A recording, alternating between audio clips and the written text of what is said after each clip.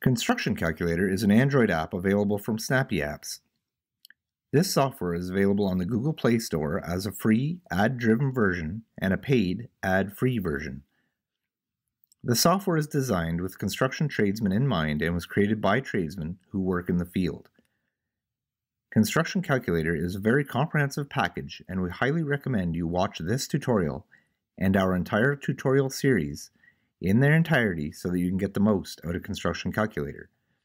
We have included links to all the associated videos below in the write-up. While Construction Calculator has many handy modes, such as a full-featured triangle calculator and an arcs and sectors mode, in this tutorial we will be concentrating on the mode bar. With that said, let's take a look at the app. The mode bar can be found directly below the main blue display of your calculator.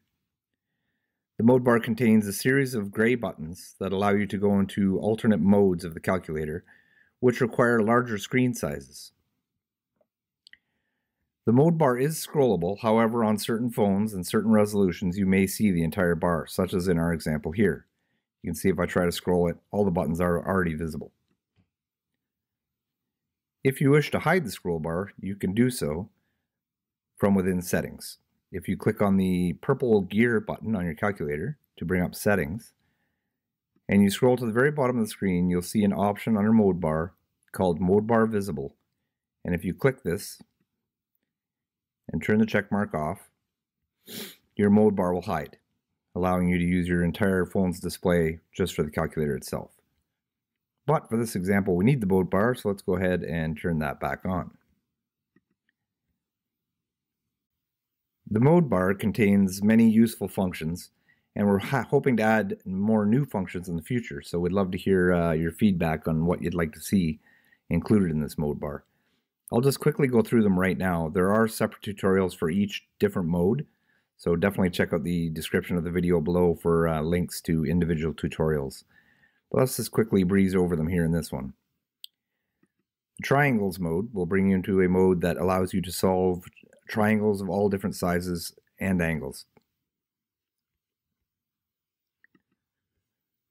The arcs mode allows you to solve all sorts of different circles, arcs, sectors, and chords.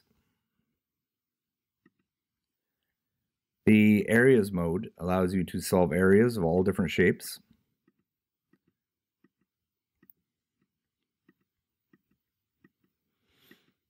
And the volumes mode is very similar to the area, except with 3D objects.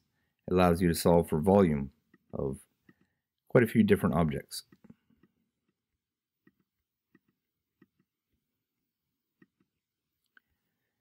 And of course you also have your help button in here and a settings button, which is just the same as your purple calculator button of the gear icon. From within a mode, let's just go ahead and go into the areas mode. From within the modes, you enter values with the calculator itself. However, to do this, you need to click on the blue buttons of the amount you want to enter. So let's enter a length for this polygon. So when you click on this button, your calculator will come up again, but you'll notice it's a little bit different. The mode bar is gone, and you have this red bar, which is requesting for you to enter a value. So what this does is it allows you to, well, you can recall history, you can recall your memory, you can do intermediate calculations. It's just a much better way to get a value back into the mode that you're working in. So for example, I could go 9'6", or whatever value is appearing in this main screen. When I hit the back button, it will enter into the area calculator field. So that's how you're going to enter values into these alternate modes since the calculator has vanished.